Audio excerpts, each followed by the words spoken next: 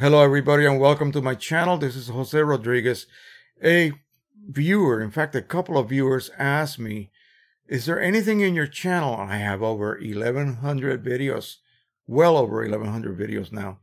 Anything pertaining to just editing in Adobe Lightroom and using the Pro-100 Canon printer to print the edited images on. And I thought, I actually do, but why don't I just do something specific to those two items that were asked about? So let's switch over to the monitor view so that you can see me, how I go about editing. And I'm going to load up a very old picture of my grandson, Nathan. He's now 6, but this is back when he was like a year and a half, not even 2 years old yet.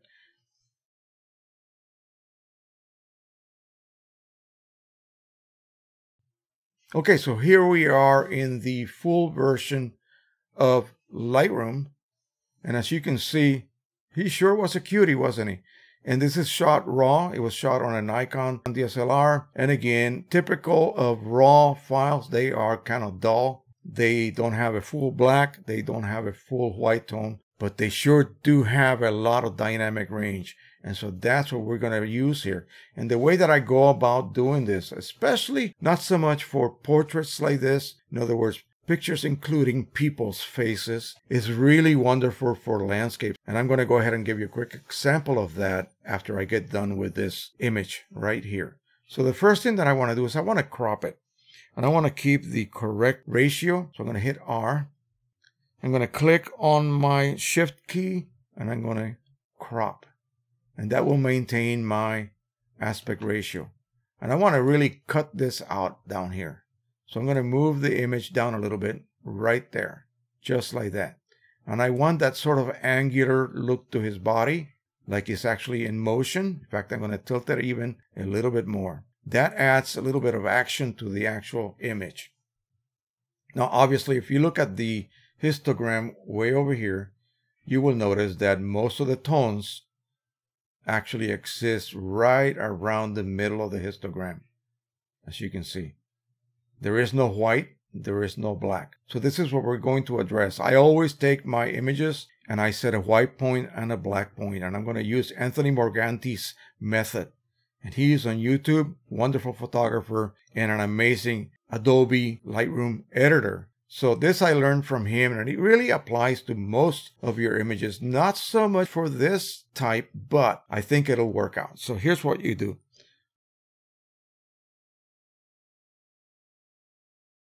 Okay, so here's what we are going to do. We're going to bring our highlights all the way down. It's going to look even duller. Bring our shadows all the way up. Really going to look super dull now. So now what we have to do, now that we have increased the dynamic range as wide as possible, we're going to go ahead and create a black point and a white point. So we're going to go to the white slider, click on Alt, and I'm sorry, but I don't have a Mac, and so I don't know what the keyboard equivalent would be for Alt, but go ahead. And if you do know how to do that and are using a Mac, go ahead and click on the equivalent key and then move the slider white to the right. You can see that everything went black. You see right here, the moment that I clicked on the slider, everything went black. And I'm going to slide it toward the right. You can see areas that are beginning to peek through. See this bluish areas here, right in this area. And you can see the actual warning. I have it set to give me a warning for highlights. You can see that it's showing red. So what we're going to do is bring that down just so it disappears. Do the same thing with the black slider. Move it toward the left until you start to see areas showing up. In other words, once they start to show up, that means that they are beginning to get clipped. So you don't want to go too far. So right about that point right there. And voila. Now you can see that I have detail all the way to black and I have detail all the way to white on my histogram. Still, most of my tonal range sits around the mid and slightly higher than midpoint area. So what we can do now is basically, you could either do it on the histogram itself, grab an area and move it around. You can see that I can do that. Go all the way to the white. It's going to push those white points a little bit beyond the clipping point. So we don't want to do that. Notice right here, my little red warning for clipping, for highlight clipping. So you bring that down like that until there is no clipping either on the black. So you can see there is no clipping on the black or the white.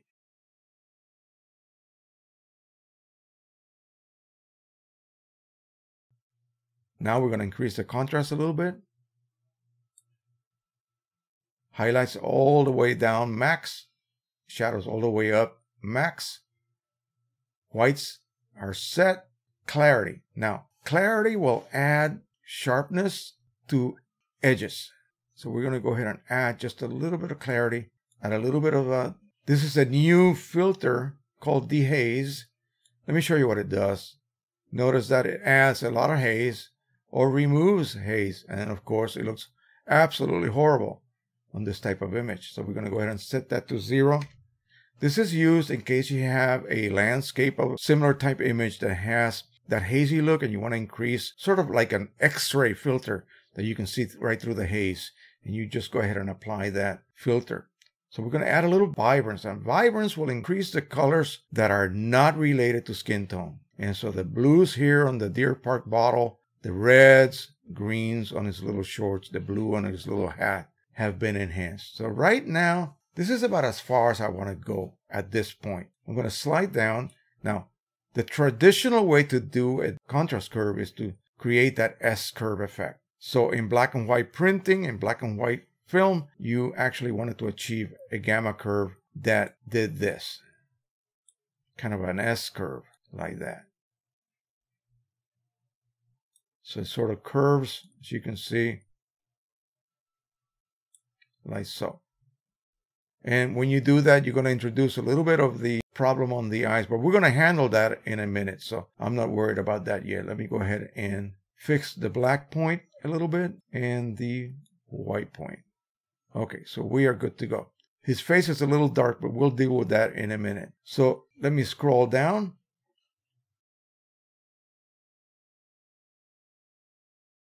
Here you can actually affect individual colors or overall saturation, change the luminance depending on the actual color. So you can actually select a color and just change the saturation or luminance in that particular color or hue. So let's go ahead and increase the blue. So I'm going to go ahead and choose saturation. I'm going to click on that little dot right here. It says adjust saturation by dragging on the photo. Okay. So as you can see now, I have a funny looking icon. And I'm going to go ahead and drag up and down. And notice now his hat is even bluer. And I'm going to just set it right about that point. Wow, that's pretty graphic. Maybe I overdid it a little bit, but that's just to show you what you can do. Then I'm going to bring down the highlights again, the white point, because it's beginning to clip. You see what I'm saying? So right here on the shirt, it's beginning to clip. And I'm all about tonal range, and I want to maintain that to the max. So as you make any adjustments, you might go ahead and affect some of those tonal points. So you can also move the histogram by clicking on the most brightest highlight and bring it down. All right, so now I like the way that looks. I'm going to add a little bit of vignetting, and at the end, I'm going to go ahead and add some sharpening. But let's go ahead and add a filter that will remove chromatic aberrations depending on the lens that I use. And I went ahead and applied that. That is done, as well as distortion also, by the way. So we're going to add a little bit of a vignette effect. And there we go. Nothing this bad. We just want to darken the corners a little bit. That leads your eye toward the center. We're going to actually light up his face in a minute. Yes, it's kind of counterintuitive because we spend lots of money on lenses that have zero vignetting, and then we turn around and add vignetting in post. Hey, what can I say? All right. So now that we have achieved everything we want to achieve, we're going to go ahead and do some selecting, dodging, and burning. So I'm going to go ahead and click on this little brush tool.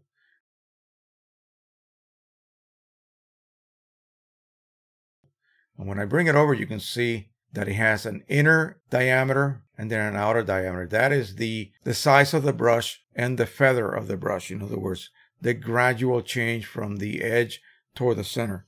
Right bracket will increase it. Left bracket will decrease it. And so we're going to go ahead and lighten this side of his face a little bit. So I'm going to go to this side and I'm going to set the exposure beyond, say, 0.1. That means that I'm going to go ahead And wherever I apply the brush, I'm going to lighten that area by that amount. Done. Now I'm going to go ahead and unclick, click again. I'm going to use a smaller brush. I'm going to lighten up or dodge this area right here. And you need a lot of feathering so that you remove any possibility of someone looking at it and say, hey, that looks like you did something. So I re-clicked on the brush to get out of that mode. I'm going to enlarge the image by just clicking on it. And now I got to get rid of this. So we're going to go ahead and create a brush that is super small. And I'm going to go ahead and increase the exposure. As you can see, I got rid of most of the problems. We'll get out of the brush. We'll go back. And he has extremely bright blue eyes, even today at age 6. So that really enhances that look. I know it looks a little odd to you guys, but believe me, when you print it, it'll just be beautiful. So that is about all we're going to do. I didn't want to get involved into too much into editing, but this is what I do.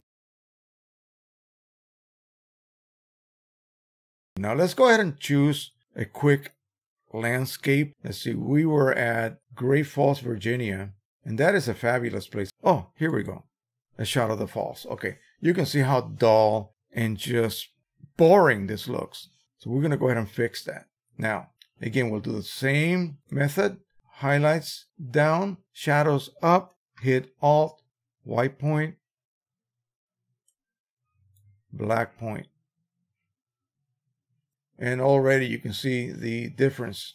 Now, we need to bring this up. We need to make this pop a little bit. So let's take a quick look. Now, we have a little bit of clipping on those highlights, but those are kind of specular. So we're not going to worry too much. I'm going to still bring them down so that it's perfectly brought down to that. It should be able to print. It should be able to actually print with a minuscule amount of ink. It will not be just a paper base. I'm going to go directly to the histogram because we are able to access specific areas. You can see that I did not really affect the highlights, but I brought down those shadow tones down a little bit, and now everything's very evenly distributed. That's what you want. If it's a normal looking image with a lot of tonal range and evenly distributed tones, you want to be able to create a histogram that looks evenly distributed. If it's a high key photo, most of your tones are going to be on this side, on the bright side. If it's a dark key photo, they're going to be, or low key photo, it's going to be distributed mostly to the dark end of the histogram. But you still need to nail down that white point and that black point. That will then assure you have a complete histogram. Okay, clarity is going to go up, and look what happens. It gets a little bit crunchy. Let's go ahead and increase the magnification. This is normal. This is none. It looks almost like you're looking through a foggy piece of glass. This is normal, so we're going to increase it. And something like this, that is a landscape with crisp edges, you can increase clarity quite a bit. No dehaze. I don't need to dehaze this. There was not a bit of haze in the sky. So I may just add a little bit just for the heck of it, just to say that I did it. Now, on the vibrance side, you can probably crank that up quite a bit. And see what happens. Look at the blues of the water. Notice right in this area here. See how everything is enhanced? Look at the colors of the water, the different yellows and greens. So that's a good point. That may look exaggerated to you, but when you print it, it's not going to be that exaggerated because printing always dulls down the look that you have on a monitor. So let's just say that we are satisfied with this for the time being. We're going to apply some sharpness. I did not apply sharpness to Nathan's picture because I don't want him to be that sharp. I don't want him to be crunchy, as I say. So there's a method that you can use. It's called masking. You click on the Alt key and you drag the masking to the right. That will start to include a lot of the minor edges, as you can see here, or start to kind of eliminate those and only concentrate on the actual hard edges of the image. So let's go ahead and set it to about right there, because I don't want to sharpen water. Water is supposed to be flowing and smooth. I want to sharpen the edges of different areas of changing contrast, for instance. Okay, so now we have that. Now I can go ahead and probably max out the sharpening. I'll show you what it looked like before. This is with 0. You can see this is rather dull, not sharp. So you see what you did here is you prevented this from happening. Crunchy. Just 0 masking, it looks crunchy as can be. Everything got sharpened, even areas that you may not want to be sharpened. So this is isolating tonality changes. So areas of contrast changes, edges, things like that. So if you want a little bit more sharpening, then you need to include more areas. So that right here in this area, for instance, here, you can see that when I click, there's some more detail included. But when I go to the right, it just kind of goes away. Areas that are black are just not going to be sharpened. So we want to sharpen just enough of that water churning. So we'll leave it right about that point right here. And now I can go ahead and sharpen to the max. The radius is another adjustment that you can apply. This is the width, or how many pixels in and out of an edge will sharpening be applied. So most people use 1 or 1.5. We'll leave it right there. And that looks really good to me. So that'll be a really, really nice print. All right, let's go ahead and add a little bit of saturation. We want this to pop a little bit more. Of course, we'll add our chromatic and enable the profile corrections. This will get rid of any kind of chromatic aberration or any kind of distortion that my lens introduced. And you can see that it actually did introduce some distortion. So now it's being taken care of. And it tells you what lens you use, what camera you use, and so forth. All right, so we're going to add a little vignetting, just a tiny amount. Go back up to the top. And now I want to play around with dodging and burning. This is what we did in the darkroom. So I want to darken this rocky outcrop right here. It looks brighter than I think it should be. So I want to darken it somewhat. So I'm going to click on that brush again. Look how tiny my brush is. So I'm going to hit the right bracket key. I'm going to change my adjustments to underexposed a little bit. And I'm going to go over that area. And you can see how it changed. Now once I have that area selected, basically, with my brush, I can go ahead and adjust. You can see how seamless that is. Now this matches the density here pretty much. So I want to darken the bottom of the water, the bottom area. This area right here, I want to darken it a little bit because I want to bring attention to this area here of the falls. So I'm going to get a new brush. I'm not going to darken it that much. I'm going to enlarge it somewhat. Right bracket key. Right about that point. And I'm going to cover this whole area. I'm going to paint this whole area here. And now I'm going to drag the exposure down. You can see how that is darkening the area pretty seamlessly. It's not going to really show up as a hard edge. And it's bringing your attention to the area right here. Now I can increase the contrast in that region that I basically selected or isolated. So you have a lot of different controls here. Contrast. You see how I change the contrast? Well, I don't want to change it that high. I want to leave it a little bit more subtle. Boom, right there like that. Now I want to go ahead and create another brush and hit the back. And what I could do, rather than adjust the exposure too much, saturation. Look what happens. Look what happens to the blue. Very unnatural. So I'm going to go ahead and just add a little bit more density to the blues and the greens in that area there. Like so. Maybe I will do the same here in this region here. So basically I just went over it and the same application that I previously had was applied to that. So let's just say that we are now done. We're going to head on over to print these two images. So I want to show you how you set up the Canon printer for printing straight out of Lightroom.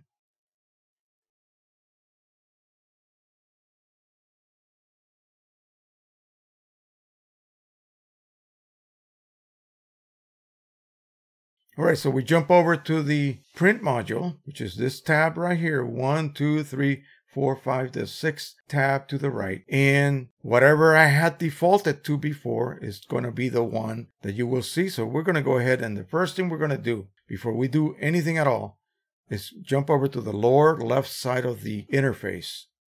Page setup. People get confused that they are doing something twice here and also in the driver. No. When you click on page setup, basically you're going to open your printer driver. And at this point, I have the Pro 1000 series chosen. So we're going to switch over to the Pro 100, which is the one that folks were interested in. We're going to do a very simple image print on a letter size paper. So have a look at what I did. Properties. And then we land on this page right here. What we need to do at this point is make sure that photo printing is chosen. Not standard, not business document, not paper saving, but photo printing. When you do that, immediately it's going to default to borderless printing. Undo that. Don't worry about the paper choice or size at this point. Click on color intensity, manual adjustment. This will open up. Click on the matching tab and click on none. Okay. You have now performed the act of turning off color matching, which is a must thing that you need to do when you are printing through an application such as Lightroom, Photoshop, Qimage, or any of the other color managed applications for printing, editing and printing that is, and you want to use an ICC profile for that particular paper. You cannot allow the driver to control color after you have told these applications to also control color by utilizing an ICC profile. So you have to turn one of them off. It's one or the other, never both. So we have now done that. Let's go ahead and pick a paper. I love my semi-gloss. Standard. No, I like high setting. We're going to pick a letter size. And we're going to be feeding the paper through the top tray or the rear tray as they call it. And okay. Boom. So notice nothing changed. It looks basically the same format. I went ahead and applied some exposure lightening on the image because I noticed at this point it was a little bit too dark. So we wanted to match on print what you see on your monitor. Otherwise, all that editing that you perform just goes to waste. It's really useless. You're not matching what your output is. So, why bother? So the way that we certify your printer is to print a standard image. And that is this one right here. So you print this just simply using the printer driver. You do not use an ICC profile. You open it, tell the printer to use semi-gloss, whatever. As long as it's a Canon paper, print it. And then you're going to have this. You look at it and it looks correct. That just tells you that your printer by itself can print something correctly. It's not too light, it's not too dark. The problems come in when your monitor is not calibrated. Then you start editing your own images, and that's when you get into trouble. If your monitor does not match this output, and that is your goal in life when it comes to photo printing, your monitor has to be made via calibration to match the unadulterated result of that unadulterated, perfect standard image printed through the driver alone. Once you achieve that, then you can proceed and edit. Because most people's monitors are too bright, too blue, and so forth. They're not linearly correct as far as tonality. And so they have to be brought to a condition that allows it to display color values to you correctly. Then you can make that intelligent choice while you're editing which way to go. If your monitor is too bright, you're going to automatically darken your images and they're going to print dark. If your monitor is too dark, you're going to automatically lighten your images and they're going to print too light. If your monitor is too blue, you're going to automatically warm up your images and they will print overly warm, and vice versa. So that is the key. The key is to have a monitor that is correctly calibrated so that it matches the output without any help of this image. And you can grab this on my Facebook group. If you haven't joined yet, make sure you look at the video description. Okay, and there will be the link to my Facebook group. Go there. I will accept you immediately or as soon as I am able. And then you can go to the Files tab and download whatever you wish. Okay, all of the files are there, including that one. All right, let's go back. So here we are ready to print. So here's my lovely boy, Nathan, and we're going to go ahead and set that up on a letter size print. So we are now ready to print this. We are done with all of this up here. We're going to scroll down. So we are printing onto a Canon printer.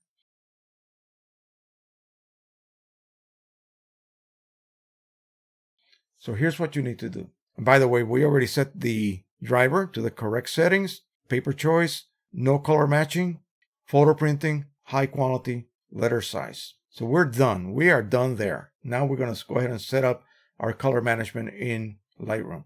So before you do that, we're going to go ahead and set the native resolution Canon expects to see, which is 300.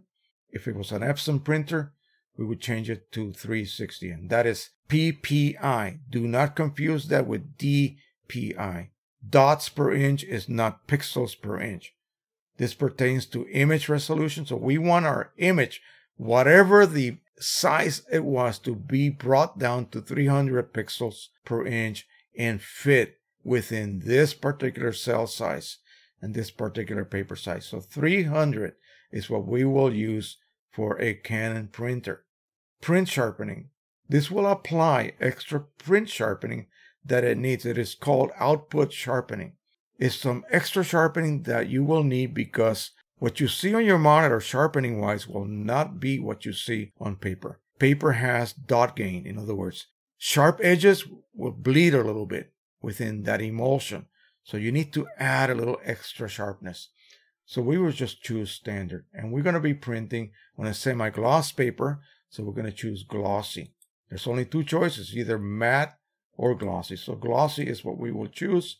Color management. Now you can actually choose to let your printer do it or allow the application to do it. So we're going to go to color management. We're going to click on the arrow. Here is your profile. Click, and you have a choice at this point. You can check it out and say, oh, I'm going to let the driver do it, and go back to the driver. Allow the driver to print it. Lightroom will not interfere in any way. And then go back to the driver, color intensity, manual adjustment, and set that color matching back to standard. So you can do that, but we're not going to do that. We're very brave here. We're going to go ahead and use a ICC profile. And we are looking for semi-gloss, Canon Pro-100 semi-gloss, and it doesn't seem to be here, so we're going to go ahead and click on Other. And this is where we're going to look for the Canon Pro-100 series in semi-gloss. And you will see two profiles. One will have a 1/2, and one will have a number 3. These are quality levels. So we want the best one, the 1 or 2 qualities. We're going to click on that one. Click on the little box, and boom, we are done.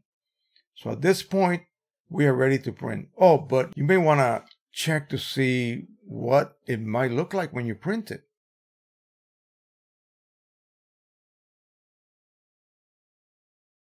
So there's such a thing as soft proofing. We're back to the develop module. Click on the S key and make sure that you have the correct profile chosen. Canon Pro-100 1/2 photo paper semi-gloss. I'm going to go ahead and zoom in. Now this is with soft proofing and without. So you see that it's dropped the saturation a little bit. This is what it's going to look like on my monitor, and this is what it's going to look like when I print it.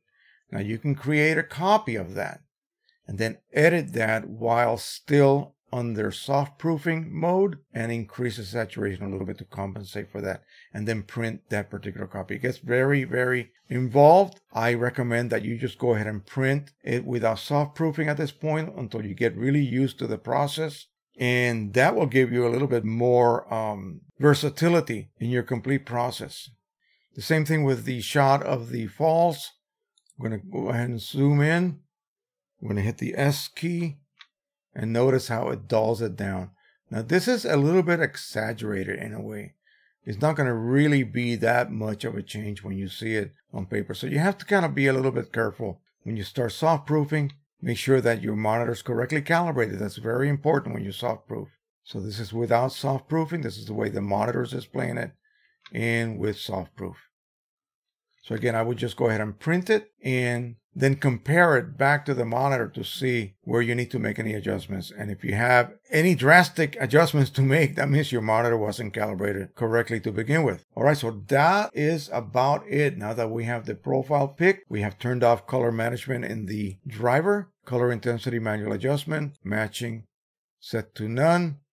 We have the right paper chosen, semi-gloss, high quality, letter size.